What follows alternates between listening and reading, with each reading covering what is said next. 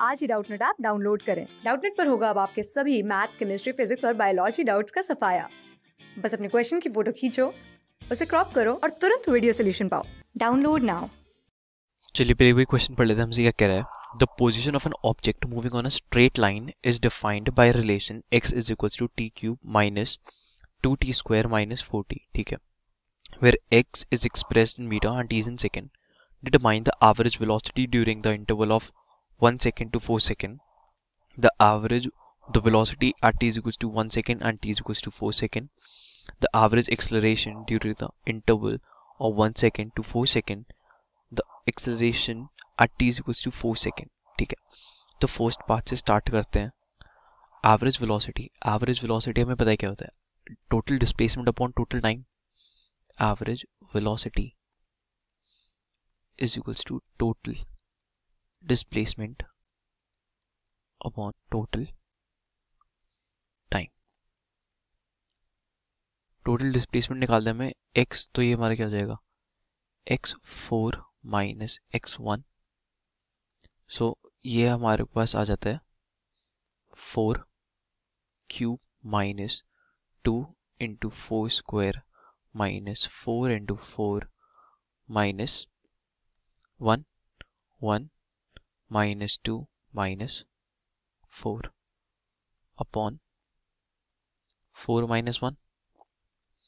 तो ये आ जाता है हमारे पास is equals to 16 minus of minus 5 upon 3.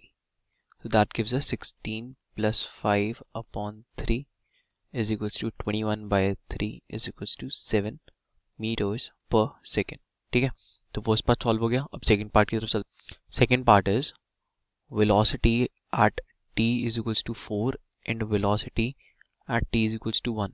Velocity क्या होगी हमारी? dx by dt. तो हम डिफरेंशिएट कर लेते पहले फंक्शन को. That is t cube minus 2t square minus 4t. तो हमारे पास कितना आ जाता है? 3t square minus 4t minus 4. अब velocity at t is equals to 4 कितनी हो जाएगी? 3 इंटू 16 माइनस 4 इंटू 4 माइनस 4. ठीक है, तो आ जाता है हमारे पास 2 into 16 minus 4 32 minus 4. That gives us 28 meters per second. और थी velocity at t is equals to 1 कितनी होगी हमारी? 3 minus 4 minus 4.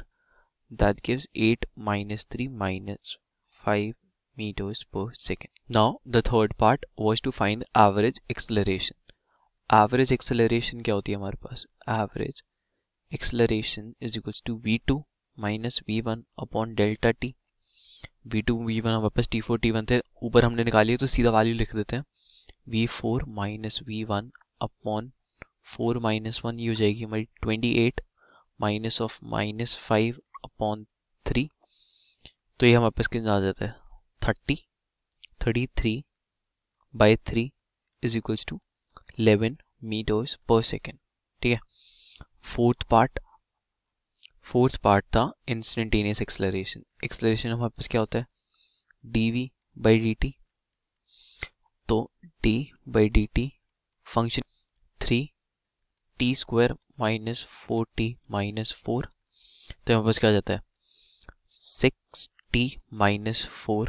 अब हमारे को एक्सेलरेशन निकाल. नाउ हमारे को एक्सेलरेशन है t इज इक्वल्स टू 4 पे, तो ये कितनी हो जाएगी? 6 into 4 minus 4. That is 24 minus 4 is equals to 20 metres पर सेकेंड स्क्वायर.